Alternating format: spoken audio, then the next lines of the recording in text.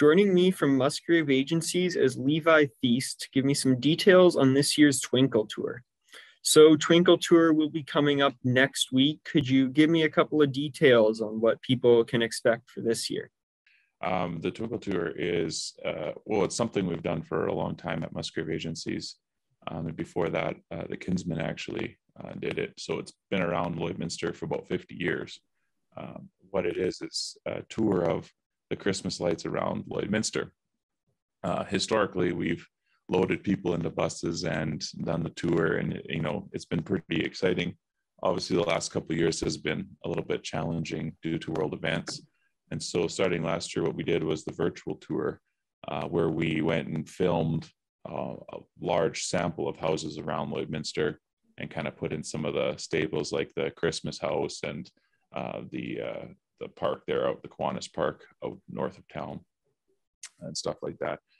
And then put it all into a video so that people were able to still see the lights around town, even if they weren't able to get out and about. Last year, it was very successful for us in the sense that a lot of people were able to watch it and go through it. We had lots of good comments about it. So going into this year, we felt like we needed to do something similar just to keep the tradition of the Christmas time around here going. With the Twinkle Tour, we wanted to still offer that to the people around town. And so that's what we're doing this year. Again, we've expanded a little bit in the sense that we've now done a 3D walkthrough of the Kiwanis Park as well. So if you're unable to get out of your car and walk through the park to see the lights there, there's a virtual tour that you can go and click through, and that'll be launching again on the 13th at 6 o'clock. So you had mentioned that last year you had done it virtually as well with the video. Could you tell me what were some of the feedback or reactions that you got from the people who had seen it?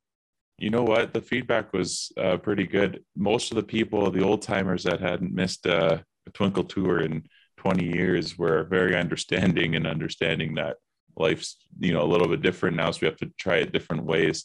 But some of the other people that maybe live a little outside of town that weren't ever able to make it in were just super happy and overjoyed that they were still able to participate in the festivities. As well as, last year what we were able to do is connect with a lot of the seniors' homes around town and provide them the video so they could actually stream it through their buildings. So the people that live there were still able to watch it without having to try to be technically savvy. So it worked really well, and we got a lot of positive feedback from it.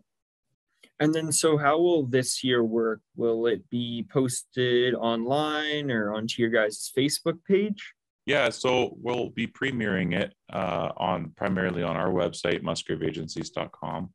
It's right on the front page. You can't miss it when you get there.